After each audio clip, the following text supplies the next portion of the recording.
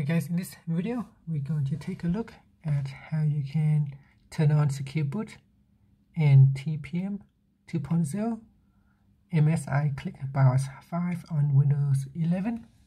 So first you need to restart your computer. So here I'm going to click on the Windows button and then click on the power button and choose restart.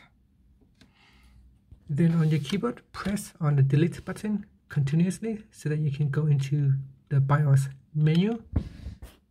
Okay, so press on the delete button here continuously.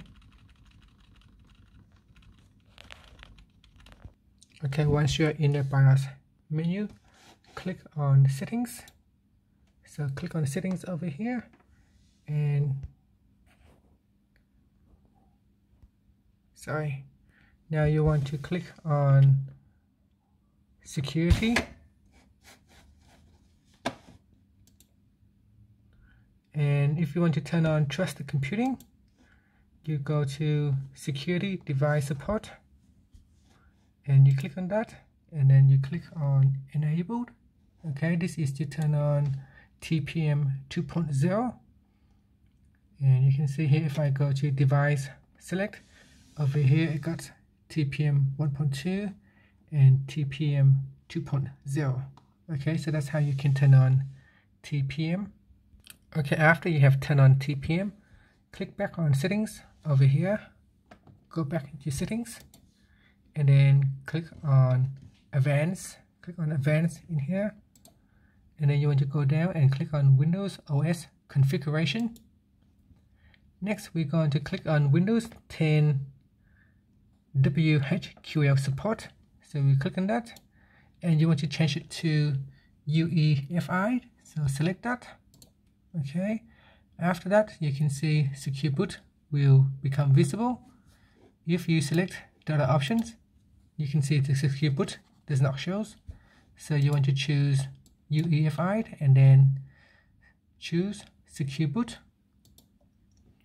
Now once you choose secure boot, you can see there is secure boot support, and then you got secure boot mode. If you choose this one here, it's and choose enable, it says that secure boot can only be enabled when system in user mode. Repeat operation after enrolling platform key. Okay, so we're going to click on OK. What you want to do now is to click on secure boot mode. So we're going to click on that and then click on custom. Okay, and then you click on back to standard, and as it install factory defaults, press yes to proceed. So we're going to click on yes. Okay, and then in here now you should be able to choose enable. Okay, so say disable the CMS in setup. Repeat operation after reboot to ensure UEFI video driver is operational. So we click on OK. Okay, so after changing the boot mode to select, we're going to need to restart the computer, and then we're going to need to go back into the BIOS. So I'm going to click on the close button at the top here, and then click on yes, and then we'll go back into BIOS again by pressing on the delete key here. Okay, after restarting the computer, click on settings, then click on boot, and then not boot, so you want to click on advanced and then Windows OS configuration, and then click on secure boot, and then you want to click on secure boot support and click on enable.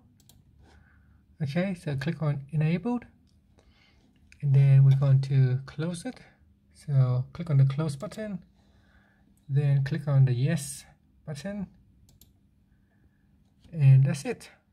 Okay, so now you have turned on TPM 2.0 with secure boot turned on. So if you are playing games, now you should be able to play game after that. Thank you for watching this video. Please subscribe to my channel for more videos.